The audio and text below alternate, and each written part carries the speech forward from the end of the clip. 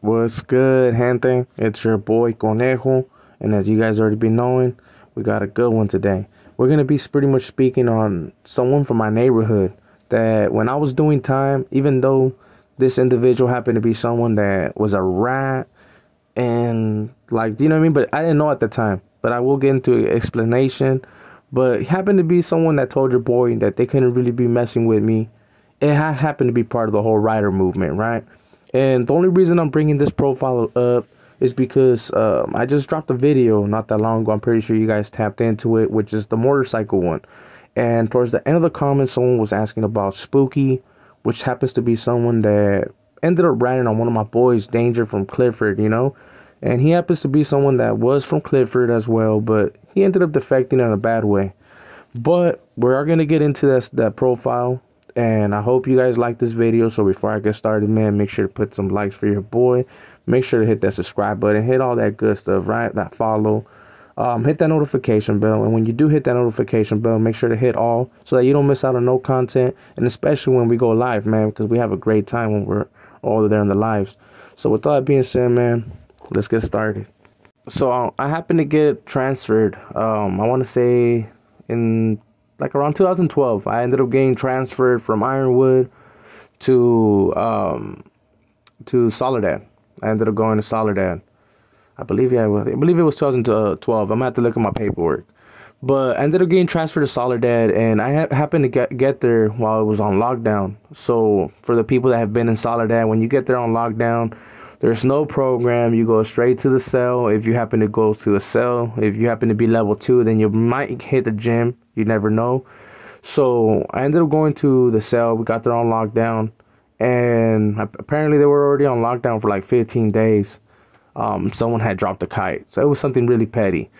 So we got there on lockdown, and they happened to start running visits after a while. You know, they didn't do them right away. And in Soledad, if you happen to be on B yard or A yard, they share the visiting room, right? Because they both happen to be groups that are integrated yards. I'll just say it like that. They're integrated yards, and they happen to share the visiting room. So they go 1 week, one yard will go, then the other week the next one will go. So they started running the visitings, and I happened to get a visit, man. So I was like, man, fuck, I got ready. I went to my visit. And I happened to come across some homies, right, from the area while I was in my visiting, which I don't get me wrong, when I went to my visit, I didn't care who was out there. I wasn't really out there to go pay attention to anybody else but my visitors, right? So I ended up running across a homie that was from my hood. He ended up seeing the CW on my hand. And if you guys look at my wrist, I also happen to have Watsonero Fresero. And he was like tattoo checking me, I guess, right? And I happen to have a Mongo. You know, I was always a person to have some type of like where I stand out, I guess, in prison. So I had a Mongo. So he ended up jamming me up like, hey, bro, where you from, you know?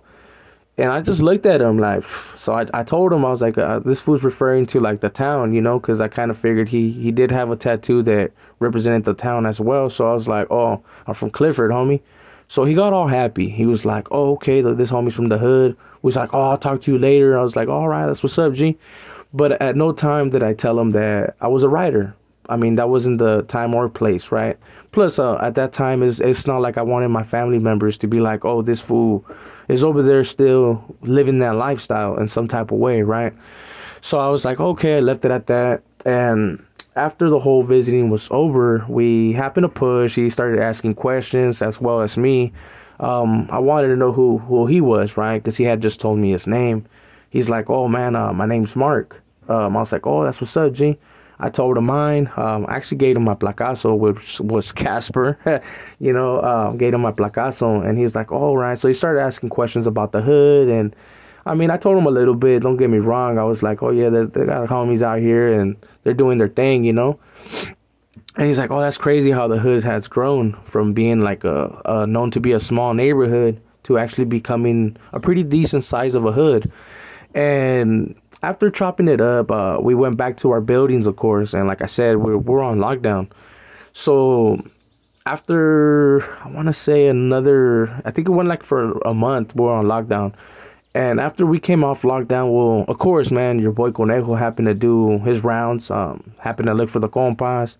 Luckily, I knew 3 compas that were solid, you know, that I happened to be doing time with in San Quinn. Shout outs to Demon from San Ho, Pug from Humboldt County, and there was another homie named Bubba from Salas, right? Which some people may know who he is, some people may not. If you happen to know who he is, man, drop a comment and let me know if you know some things about him. Because lately I've been discovering a lot of things and I just be tripping out. But to get back to the subject, I happened to push and did my laps and happened to come across the homeboy, right? The homie Spooky. And he kind of seen that I was posted up with the riders, right? We had all the riders together and we were posted up on the yard. And he happened to see me posted, and he was just like looking at me like kind of weird, homie. So I was like, I nodded my head like, "What's up, G?" And he waved at me like, "Hey, come over here," you know, like, "Hey, Kyle." And I told him, "Hey, like, well, we were taking care of rider business." So I told him, "Hey, like, hey, give me a minute, homie. Like, I'll go right now." And this is where it's gonna get funny and interesting, right? Because at that time I didn't have no bunnies on me or nothing like that. I really didn't have that many tattoos, just my active tattoos, you can say, right? So I ended up approaching him after I was done. Of course, he was with the rest of the homies from Watson.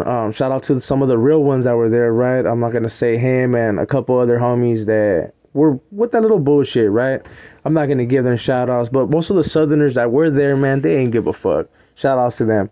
So I ended up approaching them and they wanted to have like a conversation, right? Because I remind you guys, at that time, I believe I'm only like 21 or 20. I was young, bro. Let's just put it like that. I was young. I think I was 20. And he's like, "Hey, bro, you see those dudes that you were talking with, right? He's all, them dudes are riders, bro. He's all, those are the Norteño riders, man. He's all, me personally, we don't fuck with them. He's all, we don't kick it with them or nothing. They try to like utilize the youngsters and get into their minds and use them, right?" And as soon as he started talking about that, I had to cut him off. I was like, "Hey, hold on, bro." He's like, "What?" I was like, "Hey, hold up, G." I was like, "Look, first off, I was like, I'm a Norteño rider, homie." I was like, "I happen to be a part of that movement."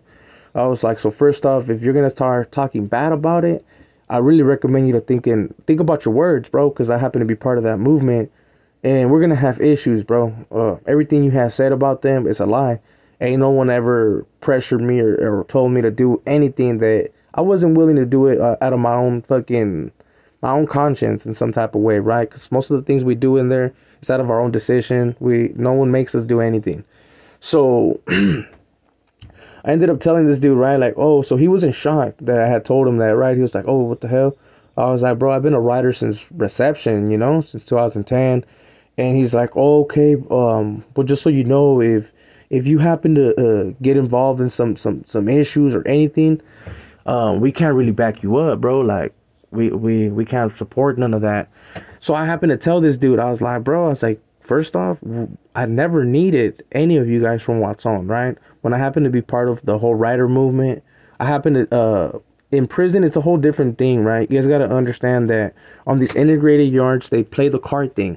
If you happen to be from the 831, well, guess what? Salinas, Watsonville, Monterey, like everybody from those little areas, right?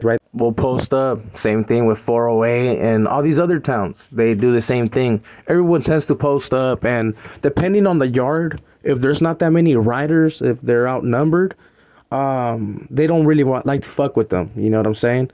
But once the numbers change where the riders happen to be super deep, everybody wants to be cool for some weird reason. And that's why I didn't give shout outs and props to some of them fools that happen to be from the town that were there, man, repping the dropout norte, I guess, right?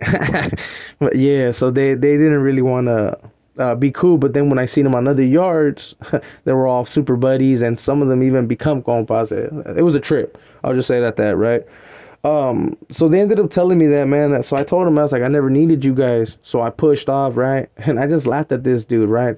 But after that, I ended up, like, of course, asking about who this individual was, and I was glad that I had, like, cut him off right there and then, right? Because I ended up finding out that old boy had testified against the homie, which I guess later down the line, I seen some YouTube videos where they explained the situation where he got removed.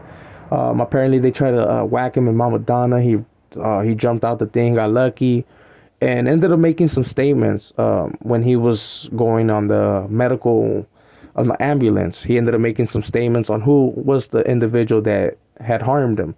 And I guess apparently did not go testify. But once you make a statement, we all seen it takes its course. So that was a little encounter that I did have with the old boy for the individual killer clown that taps into the channel. Old boy was never part of the writers, and he happened to be someone that disliked the writers. So let's not give old boy that jacket. And like I said, we don't want to claim someone that has those things, bro. Exactly. He testified on someone. That's how I see it. Statement or not, you know what I mean? It is what it is.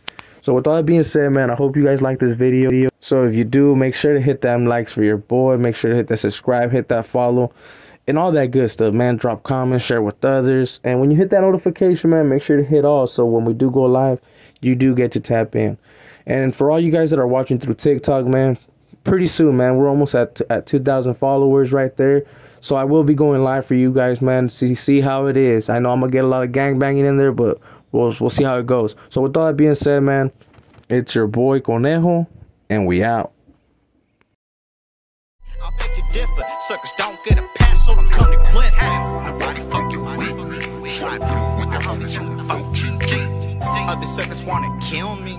Run it back on my shoes with the film. So don't come to Cliff. Nobody fucking with me. Slide through.